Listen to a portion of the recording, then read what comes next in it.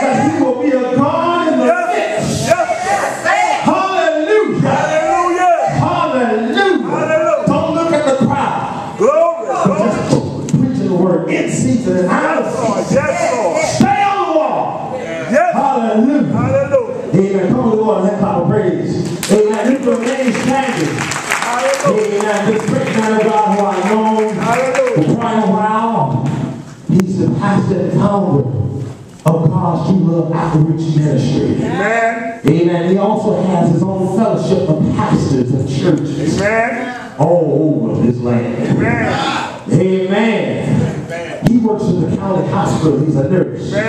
So if you're ever in the county hospital emergency, ask for Nurse Swain. And they will push you on through. Because his name has power. Because he works for Jesus.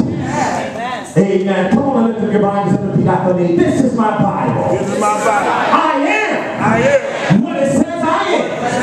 I can do. What it says I can do. Today I will be taught the word of God. I'm going to confess. My mind is alert. My heart is receptive. I will never be the same. In Jesus' name. Someone told me that they didn't have to hear.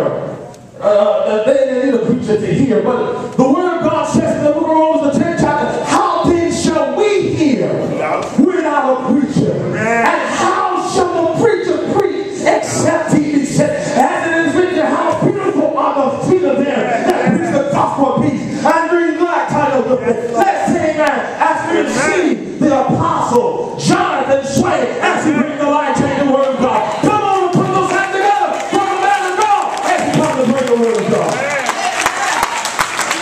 Amen. Glory to God. Praise for you. Hallelujah. Hallelujah.